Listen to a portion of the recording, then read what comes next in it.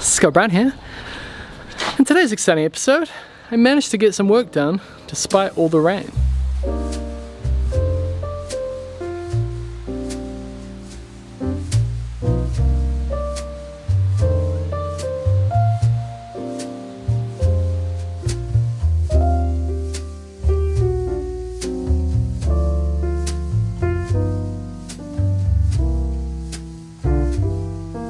So this house was built in 1962 and it's a timber weatherboard house, native timber weatherboards, and they've been painted. And on this corner here, they've just mited it. If you don't stay on top of the paint, you end up with this problem here. All the end grain is like a wick for moisture. It's expanded, and then when the sun's dried it out, it's contracted, and with all that extra movement that you're not really meant to have, this leads to these cracks.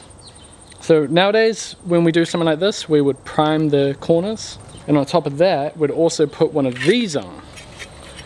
That is a corner soaker, and that would just go in there like that. Before you paint it, you'd slide it up there, and then once it's in place, you'd then nail the next weatherboard on. So that's what we're going to sort out in this episode, but I was telling my friend Eva about this. She's also a qualified builder, and I was saying what I was going to do on the corner. I was going to put some of those soakers there, and she said, why don't you just do a box corner? Kind of like what we did on those villas and bungalows in previous episodes. And I didn't have a good answer as to why not, so that's what we're going to do.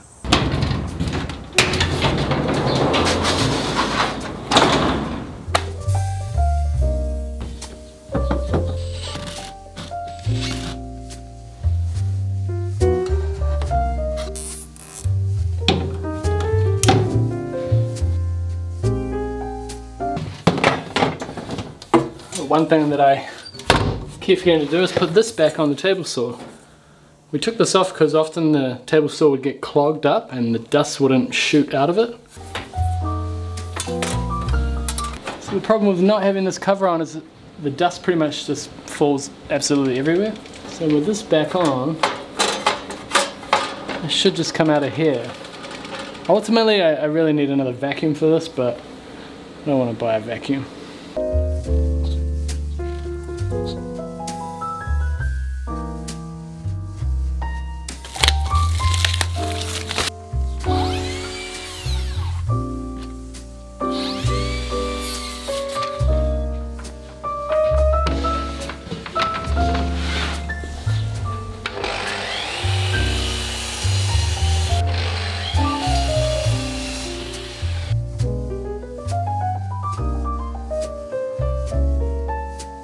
So it's not ideal, it's got a groove right where I want to join it. I'm just going to join it anyway with a bit of glue and some pins.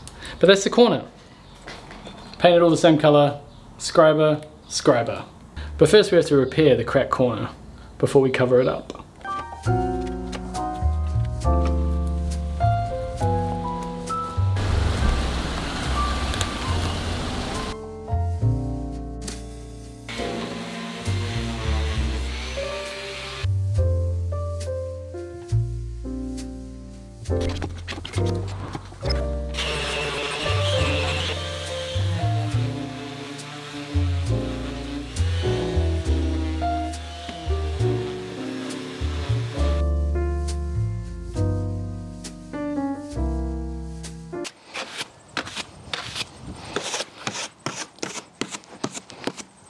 And you can only get in so far with this. I'm trying to get into the end grain, but without taking the weatherboards off, it's kind of impossible. I suppose I could get a spray paint, but you'd quickly fill the gap anyway, so again, the box corner. A box corner is the way to go.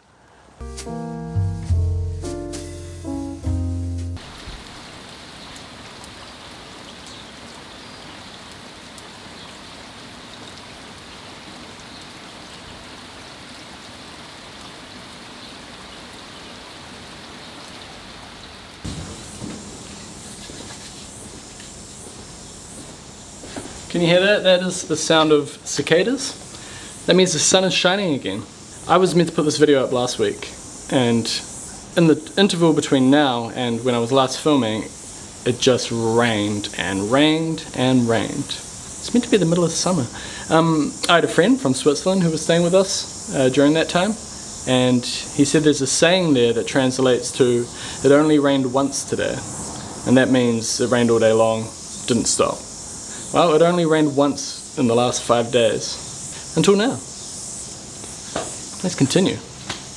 But of course, you know, I didn't just sit around in that time before we continue. I painted these walls, make them look a little bit fresher. Last night I put the second coat of varnish on here, and it's looking beautiful. The idea of that varnish is to stop the timber going all gross. It's very easy for ply to absorb whatever lands on it, so the varnish kind of protects it. Alright, let's get back out there while we have the sunshine.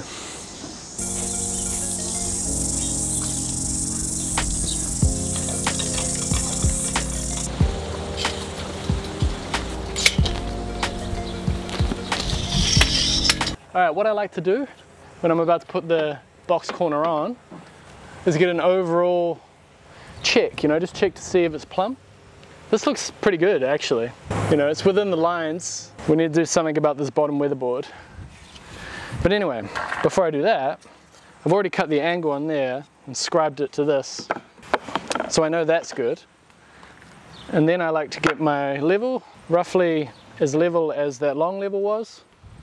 And then I know it'll be consistent with the rest. And then that lets me know how much I need to cut out of this bottom weatherboard. Come have a closer look at this. It's being pushed out at the bottom, and therefore it's sticking out further than all of these. So let's do something about that, shall we?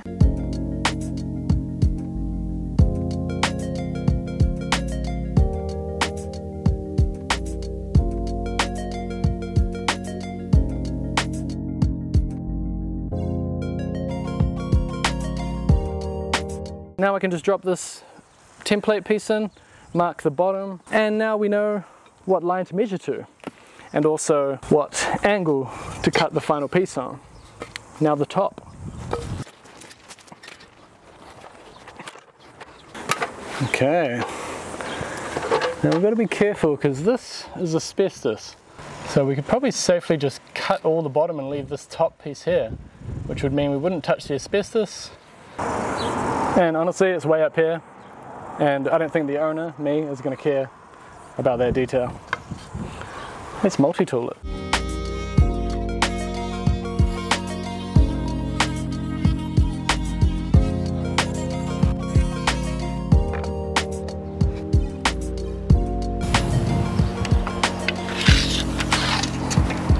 There we go, 2453 to the long point.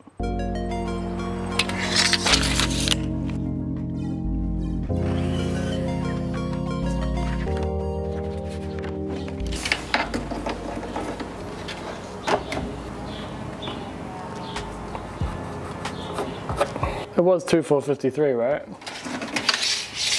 Right?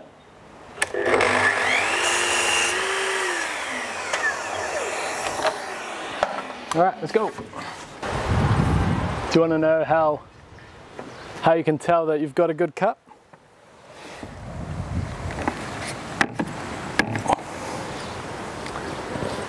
You can just walk away from it without nailing it. Have I told this joke before?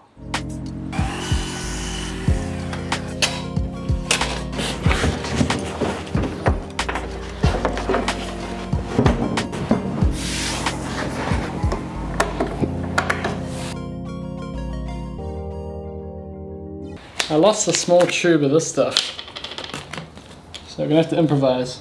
Oh yeah, just another point. If you are doing this for someone, like if you're an apprentice or something and this is your job, maybe have a think about how you can do it more efficiently. So because I'm filming myself, I'm trying to show step by step exactly how to do it, but I need to do the whole house. So if I wasn't filming it, I would cut all these straight pieces in one go. So every step that I'm doing, I would try and do it for each corner. And then I put the box corner on, nail it on, do it on all corners, and then put all the scribers on at the same time. That way it usually works a bit more efficiently. You get more of a rhythm going. And remember your tube of glue too. That way you can get things done quicker as well.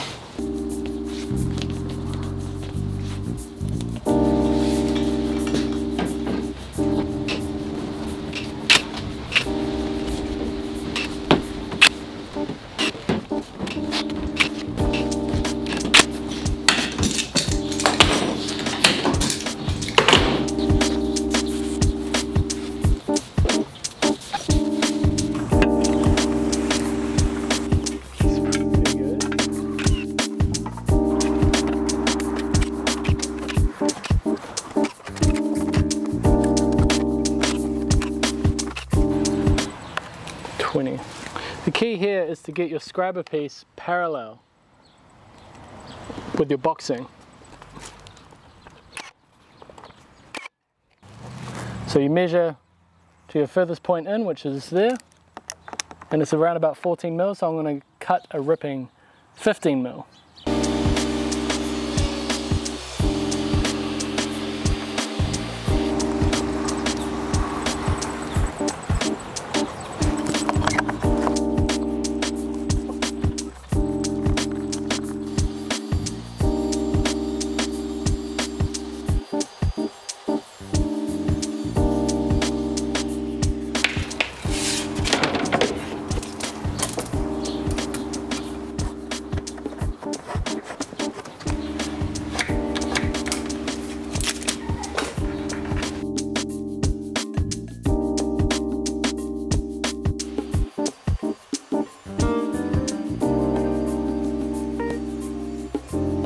So obviously this won't click completely into place because I've got to scribe the rest of it, but it won't be in the way down the bottom there.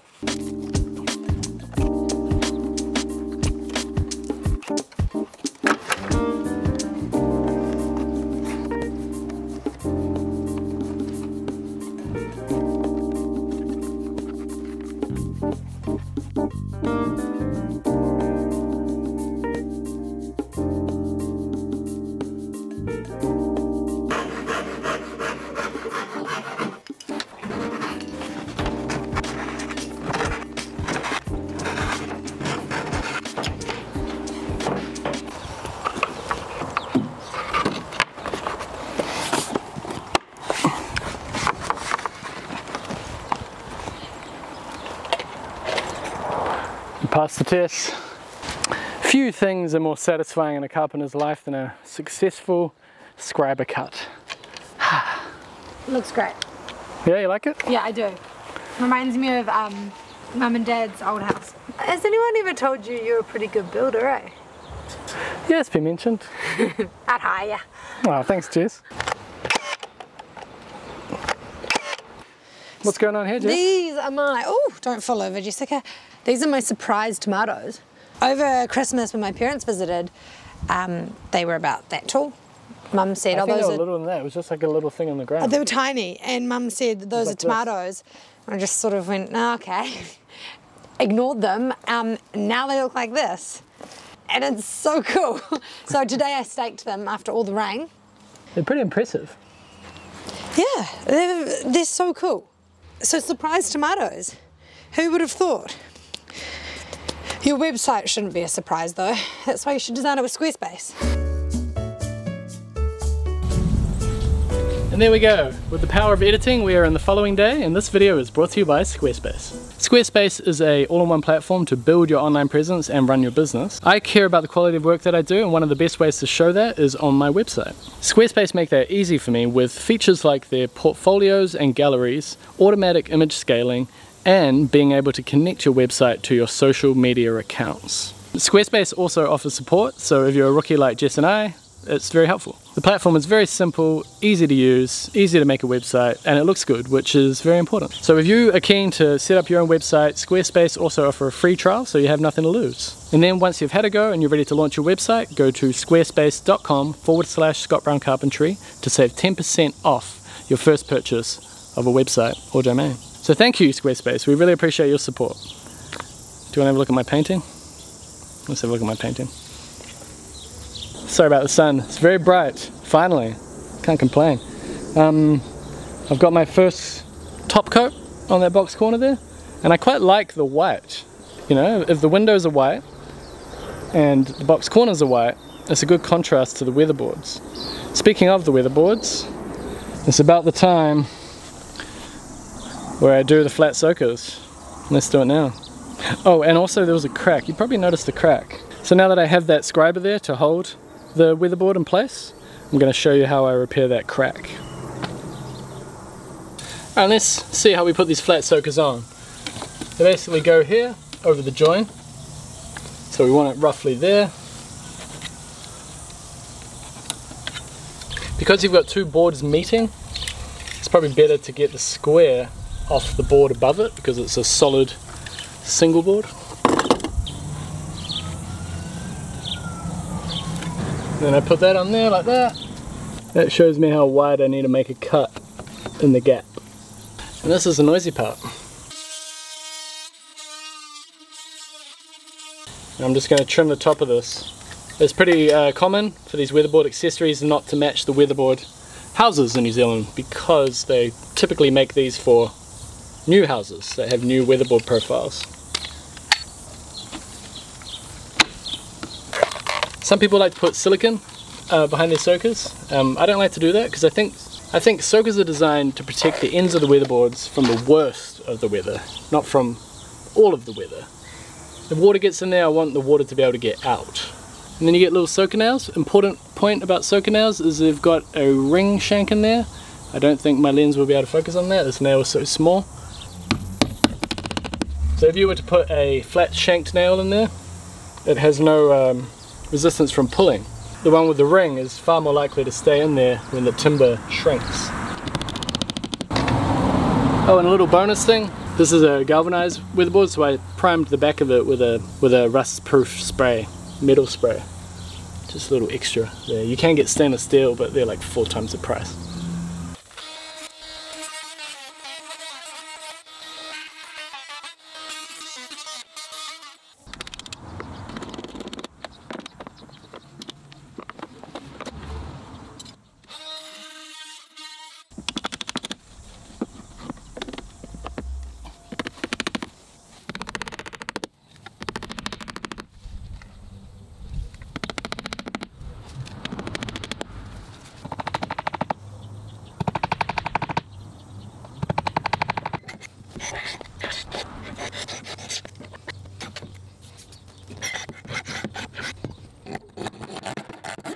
Alright, this is just regular epoxy, 2-part epoxy. I'm really enjoying working on my own house. It's a real novelty. And as you can see, this is only one box corner. And right after this, I'm going to immediately do the other ones and repair weatherboards, and there's a long list of things that we can do here, which is awesome. Heating, in the last episode you guys helped me a lot. Got a lot of great comments, a lot of great advice, and man, who knew I would get that much response to it. So if you're searching for heating for your house, I'll link my previous video below, and go check out the comment section of that, because there's a lot of great advice in there. And it seems like the system that's going to fit us the best is a ducted heat pump system. Based on the comments and based on the type of house we have, because every climate's different, every house is different. And some of the locals here have reached out to me and said that they've got ducted heat pump systems and they're working awesome. So Jess and I are leaning towards that option. Oh, I've made this too runny. What a mess. I'm glad I got another crack down here. We're leaning towards that, and we're getting quotes. It's not going to be cheap, but it seems like the most efficient option. As you can probably tell, I'm not paying too much attention to how the paint looks, because we've got a lot of renovating to do, and a lot of these weatherboards might change, and then when it's all said and done, we'll repaint the whole house a chosen colour when there's new doors in there and branch sliders or bifolds, whatever we end up putting in. So this is just to stay on top of damage and prevent further damage. I'm going to end this video right here.